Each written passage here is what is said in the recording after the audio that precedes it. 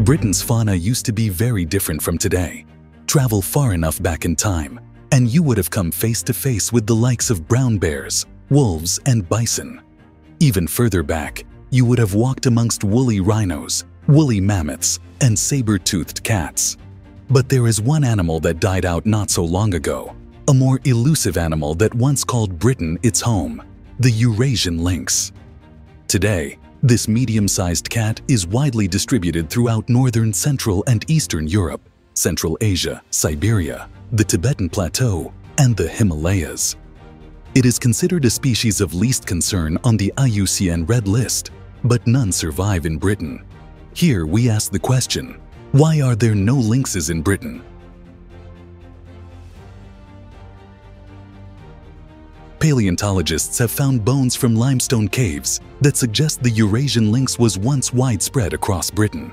They were thought to have died out around 1,300 years ago, although some believe that they lived in the remote areas of Scotland for much longer. During the last ice age, Britain was connected to mainland Europe via a land bridge called Doggerland. Many of continental Europe's fauna migrated westwards into Britain during this time. The migrations were two-way dispersal events. However, when the Ice Age came to an end, the ice retreated, the sea levels rose, and the land bridge became submerged. The species that had made it into Britain became isolated from the rest of Europe. That included the Eurasian lynx. The medium-sized cat has reddish-brown fur with black spots along its back and a white underbelly. Its paws are large, furry, and webbed to help it walk on snow, and it has a bobtail and black tips to its ears.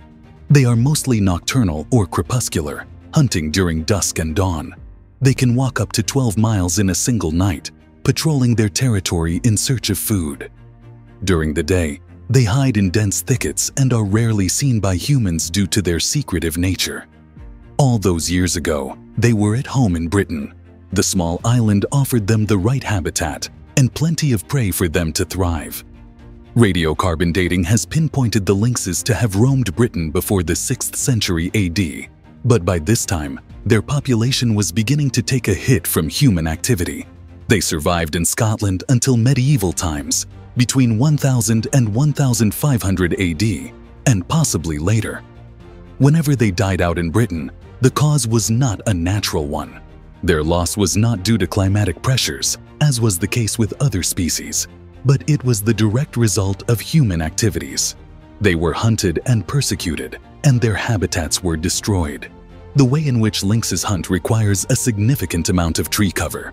They do not pursue prey over great distances across open plains. Instead, they are ambush hunters and rely on the cover of undergrowth to stalk close to their prey before pouncing on them. As Britain chopped down its trees, the essential habitat that the lynx relied on for food was lost. Shortly after the last ice age, most of Britain was covered in largely broadleaf forest. By medieval times, around the year 1066, this had reduced to just 15% cover, and by 1900, only 5% of Britain's forests remained. The rate at which trees were felled to make way for farming and pasture meant that the lynxes couldn't adapt their hunting strategies to find food elsewhere. So, what do lynxes hunt? They mostly take down small ungulate prey, with roe deer being their favorite food. An individual lynx may kill as many as 60 roe deer each year. However, despite being solitary hunters, they are also capable of taking down much larger prey, especially when roe deer are in short supply and smaller animals are scarce during winter. In parts of Scandinavia, particularly where roe deer are less abundant, lynxes regularly feed on introduced white-tailed deer and domesticated reindeer. Both these species are considerably larger than the lynx and pose a significant threat during the hunt. However, invariably, the risk pays off. In the Alps, lynxes frequently take down the goat antelope known as the chamois. There has been long debate in Britain about whether to reintroduce the Eurasian lynx. Unlike species that never lived on British shores, the lynx was once part of the landscape, and therefore, there is an ethical argument for bringing it back.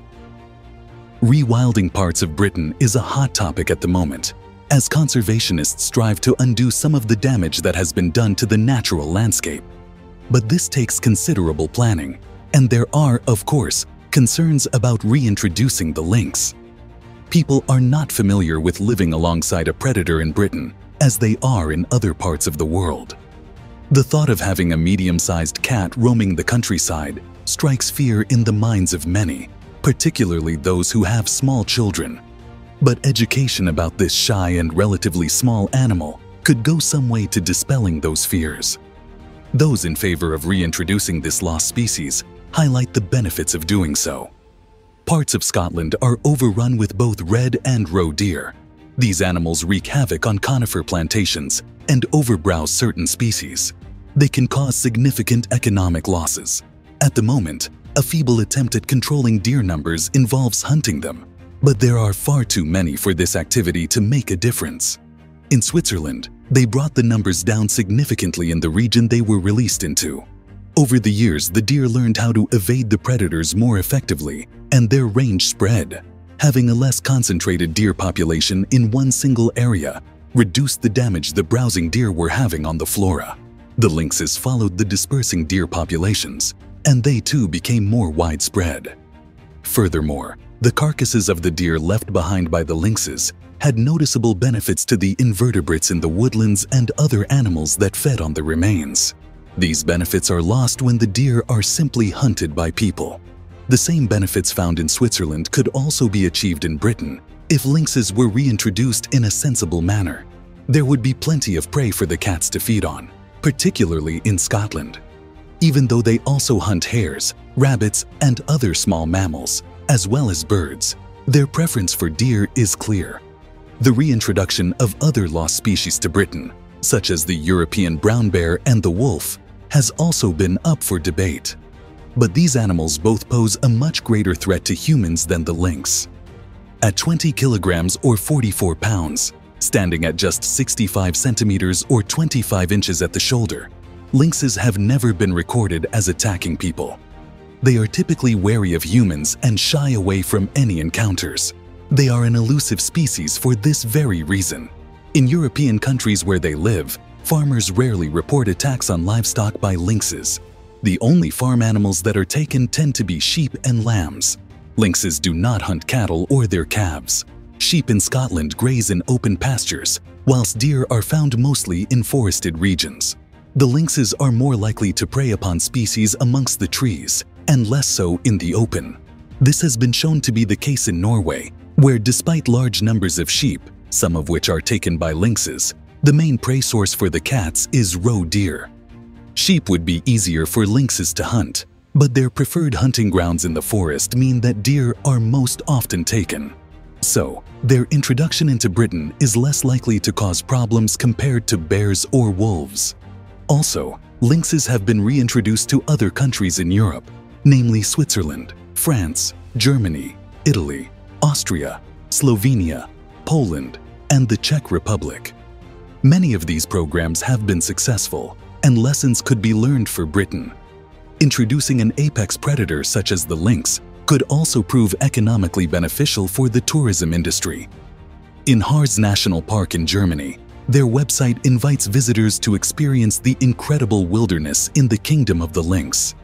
It attracts people who hope for a glimpse of the wild cat and its natural habitat. The same could be true for Britain.